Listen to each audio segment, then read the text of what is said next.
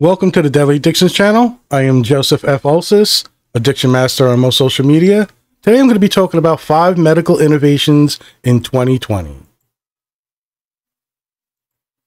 So I found this article. I thought I'd do a little recap. It is titled 5 Medical Innovations You Probably Didn't Notice Happened in 2020. It's from a website called Healthline. It is written by Brian Mastroianni. And it was fact-checked also. All right. It says, even in the midst of the COVID-19 pandemic, the medical community made advances throughout 2020. Here are 5 of the year's most impactful innovations. As always, I'll put the link in the description, but normally I'll just read the article, mostly word for word. Here and there, I'll inject something, and at the end, I'll do a little wrap-up. Okay. I'll begin now. Overall, 2020 has been a tumultuous year. From a health perspective, it's been one turned upside down with a deadly global pandemic, reorienting how we live our lives and relate to others. The COVID-19 pandemic has justifiably dominated headlines and attention from media, policymakers, and health officials alike. While it's clearly the defining public health, cultural, economic, even political event of the year, the pandemic shouldn't obscure the fact that 2020 was also a time of great medical innovation. From breakthroughs in oncology, gene therapies, and heart health, to the development of COVID-19 vaccines that are now being administered domestically and around the world. There's a lot of the medical community that can be proud of in 2020. Healthline touched base with leading experts about some of the most impactful medical advances of the year and how they hint at a more hopeful tomorrow. 1. The year of the genetic code. Almost every expert Healthline interviewed agreed that gene editing was one of the big stories of the year. In October, Emmanuel Charpentier and Jennifer A. Doudna were awarded the Nobel Prize in Chemistry for discovering the CRISPR-Cas9 genetic scissors. Just 5 other women have won this prize before. The gene scissor tool is what it sounds like. Enzymes snip out pieces of DNA to restore them to their normal function. Dr. William Morris, Executive Medical Director of Cleveland Clinic Innovations, told Healthline. Charpentier and Doudna showed that these genetic tools could be controlled to cut any kind of DNA molecule at a designated location, not just distinguish DNA from viruses, as these scissors exist in their natural form. Essentially, it means we can rewrite the code of life, according to the Nobel Prize's official announcement. There are links, by the way, highlighted words. You can go to other, things that connect to the article. Morris said that this innovation had wide-ranging ramifications for people who have a wide range of genetic conditions.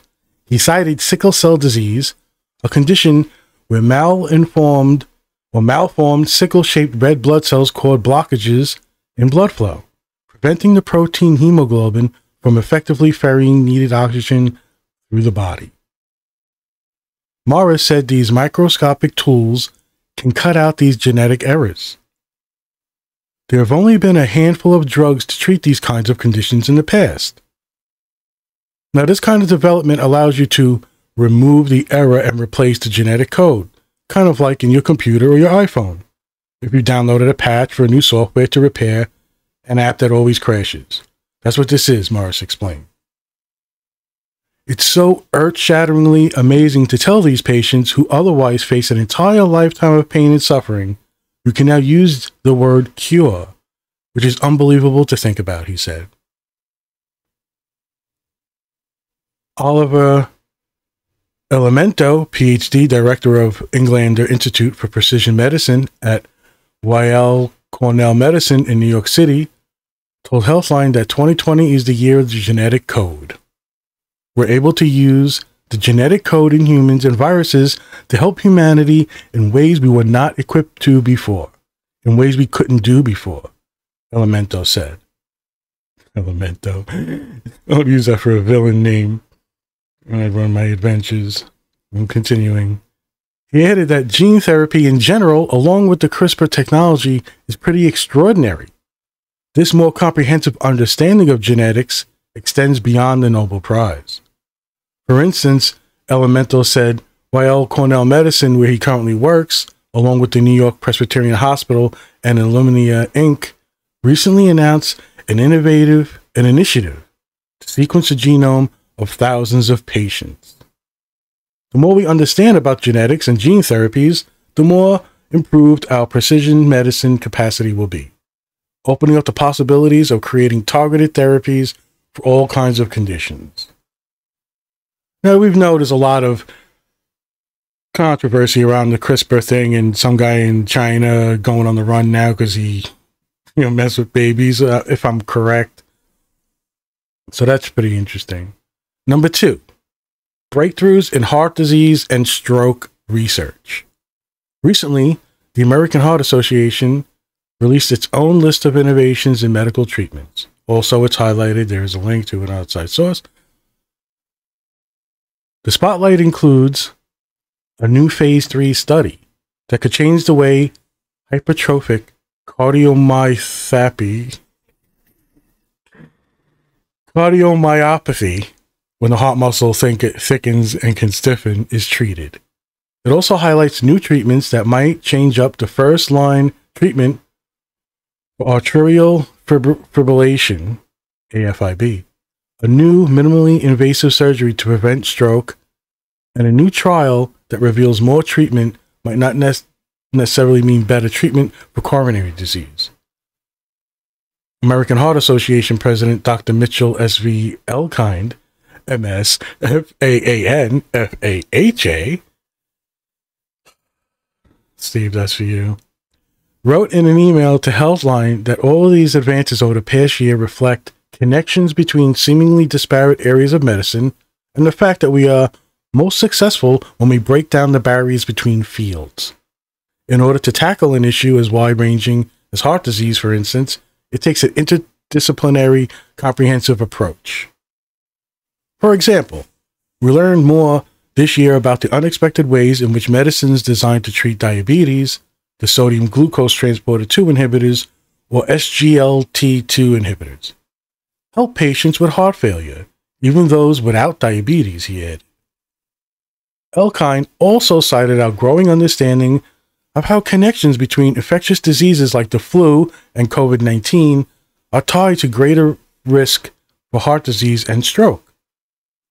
Often, the most important advances occur when experts from different areas of work together in creative ways to solve a difficult problem, he wrote. When asked if there was one particular heart innovation that stood out amongst him, the most to him, Elkind said that what resonated with him was something not tied to fancy medications or groundbreaking research. An analysis of people from across the U.S. showed that rates of blood pressure control have begun to decline in the U.S. after almost 2 decades of better control. High blood pressure is one of the most important and easily treated risk factors for stroke and heart disease. And so backsliding is especially alarming, he added. He stressed that the study, also highlighted, you can link to it, you can find it, also pointed to the impact that having health insurance has on controlling one's blood pressure. Those with some form of health insurance had blood pressure control rates of 43 to 54%, while those without insurance, it was only 24%, Elkind explained. Improving access to quality care is one of the best ways we have to improve health. And that is where we at the American Heart Association will be placing our efforts in the coming years, he said. That's important. And another thing for Medicare for all, get everybody covered in the richest country in the world. Number 3, oncology advancements, preventative techniques to targeted therapies. Benjamin Neal, MD, PhD, director of the Perlmutter Cancer Center at NYU Langone Health, said 2020 has been a year that's seen cancer research push forward on multiple fronts. He said technologies are in development for early detection of cancer by way of blood tests. It's been known for quite some time that tumors release DNA into the bloodstream. We have technology developing from the standpoint of monitoring tumors, conducting sensitive tests for tumors, the tests for reoccurrence of cancers, and protein-based tests, Neal told Healthline, outlining current research. He also cited technology that modulates the regulatory DNA sequence patterns, which refers to the part of the DNA molecule that can change the way a gene expresses itself in a living thing, to pinpoint when methylation patterns might point to the development of cancer. By the way, that word methylation is also highlighted, leads to an article on it. Among other research highlights over the past year, Neal said researchers have been developing new ways of drugging genetic mutations. He mentioned work being done in developing a compound to degrade the androgen receptor for prostate cancer cells, what allows these cancer cells to grow. Number 4. Democratizing access to medical care. One of the biggest changes this year came in the form of how our new normal work-from-home lifestyle has impacted medicine. As more and more people stay away from offices and public spaces, they're turning to telemedicine. The Zoom screen is the new doctor's office. Mara said that while this isn't a medical discovery per se, it's a crucial, in some ways life-saving, development for how we relate to healthcare in our lives. Out of this whole pandemic, one of the things we've discovered as clinicians is that we need to see patients when they are and not force them to cross state lines. Mara said, while we had telemedicine, we had some patients over Skype and video visits. There were clear disincentives and policies in place against people easily crossing state lines to seek medical care or receiving medical care remotely. He said the pandemic facilitated a push at the government level and with state and federal regulators to reduce barriers to these tools that are critical lifelines for patients. Even when healthcare professionals couldn't always see patients in person this year, the embrace of telemedicine has resulted in unprecedented increases in the adoption and use of these tools and seeking care, Morris said.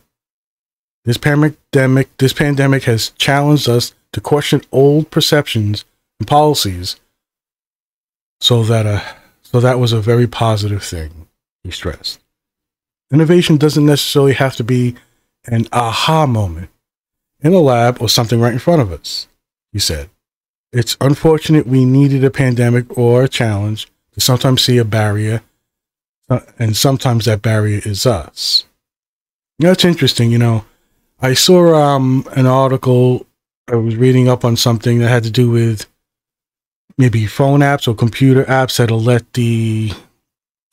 scan you in some sense, or going to little kiosk on the corner and whatever, you go in and it scans you. So that was pretty interesting. This is he says it's a shame we have to have a pandemic to do this, right? I'll continue. 5. A blood test for Alzheimer's disease. This year, a possible breakthrough in Alzheimer's disease research and treatment came in the form of a blood test that can diagnose this progressive form of dementia. By the way, Alzheimer's disease and the blood tests are highlighted. They'll link to the articles. While the news is huge, the test is still in the trial phase. If ultimately approved, a simple test for the condition would be a game changer. There are as many as 5 million people living with Alzheimer's in the United States, a number that will likely triple by 2060, according to the Centers for Disease Control and Prevention, the CDC. While this test has yet to go through all the proper approvals, a company distributed the first publicly available Alzheimer's blood test this fall. That's in a lot of areas that something like this is coming up where they're going to be able to tell you, like in 5 years, you're most likely to have cancer or things like that. That's interesting. A look to the future. As 2020 comes to a close, experts are looking to a more hopeful new year.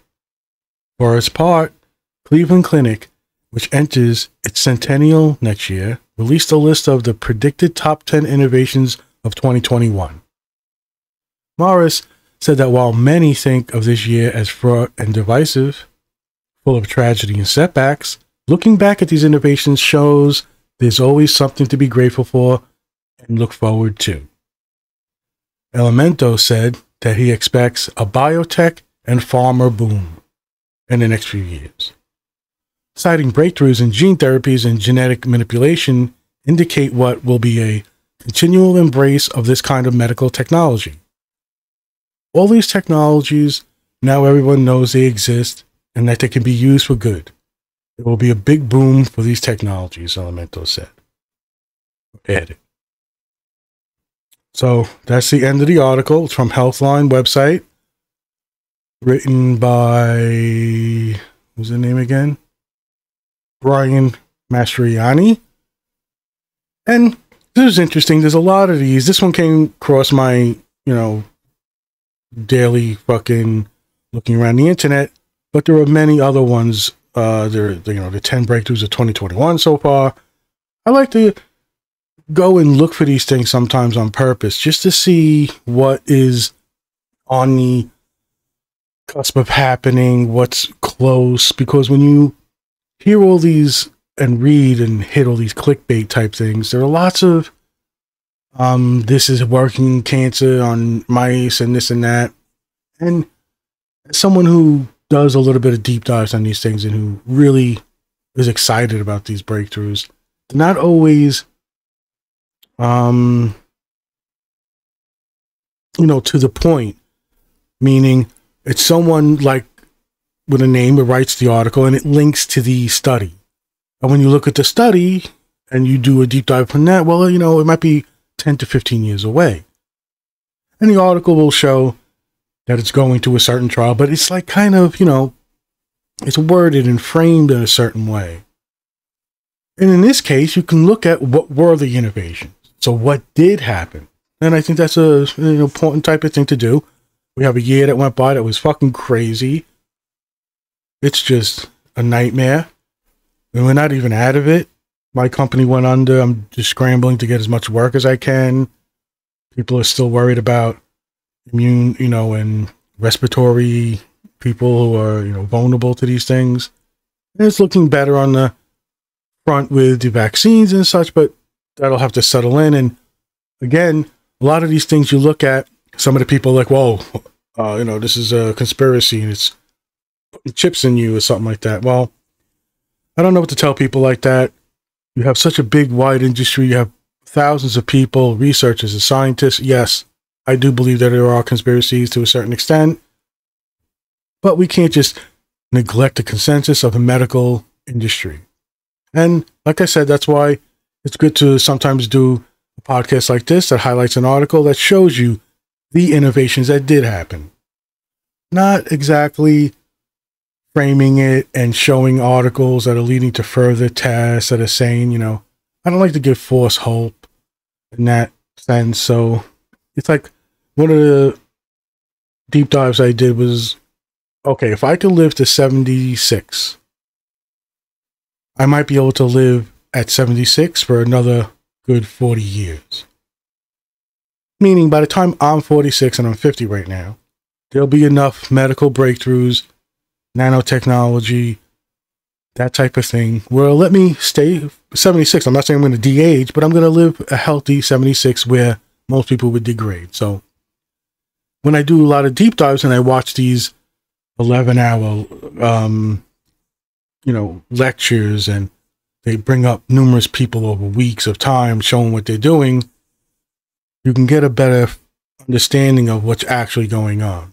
Yes, they did these tests, whatever, but there's still going to be a little time before the next advancement. So I hope people enjoy it. Besides me fumbling through the words and fucking, sometimes the names are just, even though I read it once or twice beforehand, and depending on how high I am and what I'm doing, I might just open it. But I thought this was interesting. I think it's something I want to do maybe mid-year, end of year.